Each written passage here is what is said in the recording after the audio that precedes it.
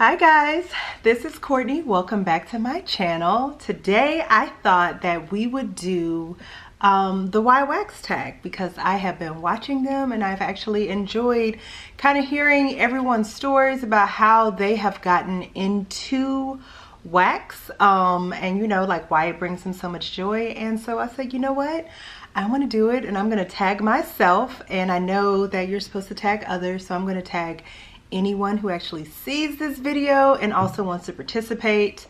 I think I originally heard about the Y wax tag from Martha at Martha's Fragrance Corner, and I've also watched Summer Michelle's Y wax tag, and I think Milted Michelle maybe started this, don't quote me, but I will try to remember to list all of the channels that I just mentioned down below so you all can go and give these lovely ladies a follow as well. They're all so sweet. So yeah, if you are interested in this video, then stay tuned. So just to kind of, I guess, start from the very beginning, I have always to some degree like been into home fragrance and smelling good, and I've always liked variety. Like, I don't think I've ever been, well, I used to be the person who would wear one perfume and then I would stop wearing it because I would get tired of the same scent. And so for me, it's also kind of the same thing with home fragrance. I like to switch it up, and it's kind of like the more options, the better.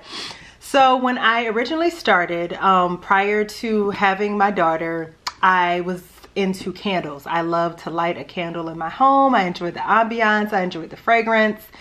But then after I had my daughter, I kind of, and I moved to a whole different state, so I kind of got out of it for a little bit, but then I got back into it. But at this point, I had a very active toddler, and I was kind of like, I don't want to be lighting candles and having to worry about watching them and a flame, and you know, worry about my toddler pulling it down or having access to it.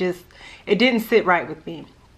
So then I kind of found out about candle lamps, and so I started with just warming my candles in candle lamps, and for a while that worked for me. But the issue was that and sorry if you hear laughing in the background, that's my daughter, she's eating her lunch. But the issue with that is that in my open concept, like my living room area, it's open concept. So, you know, kitchen, living room, it all kind of flows together.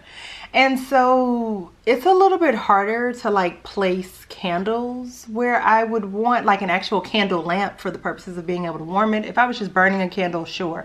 But it's a little bit harder to place them, to me, in areas that would be safe and would give me the fragrance output that I would want. Now at first, just one candle in my open concept was doing great. But then I do have to say, in my personal opinion, Bath & Body Works, the quality and the throw of their candles has gone down significantly.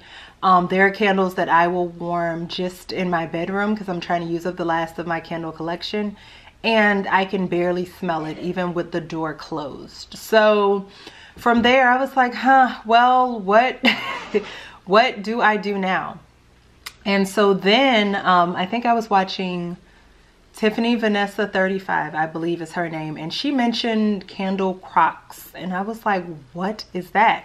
And so, like any great person who loves YouTube does, I went and searched that on YouTube, and the person that came up is Mrs. Kong's mom. Okay, all right, so I was saying, I went to look up candle crocs, and the first person that came up was Mrs. Kong's mom. I never heard of her, even though she has a huge following. She has like 50,000 subscribers. And I watched her candle crock video and I was like, okay, this is interesting. And so then I just started watching her home fragrance videos in general, because at that point I hadn't found a lot of people who actually do or did videos on just home fragrance and who were as obsessed with it as me. So I started watching her home fragrance videos, and in those videos she would mention at the end of them her wax melts, and she was mentioning Scentsy. I had never heard of Scentsy. I don't know if I had been living under a rock or what, but the only wax melts that I knew about were the ones in Walmart, and I would buy them sometimes, and sometimes I enjoy them, and sometimes the scents aren't exactly, they don't have the notes that they say they do, but I thought, you know, that was it as far as wax melts go. So she mentioned Scentsy, and she mentions that her best friend Lisa Roberry is her Scentsy consultant. and she tagged her YouTube channel below. So then I went and looked at Lisa Roberry's channel, and it opened up a whole new world, because I think most people in the home fragrance community have to be familiar with Lisa Roberry. She loves Scentsy. That's pretty much all she talks about on her channel. She loves it. She uses it. She reviews it. She talks about the things that she doesn't care for, the things that she does love. And so it opened me up to an entire new world. I was like, wow, there's a company that just does wax melts and all of these fun scents, and I was so excited.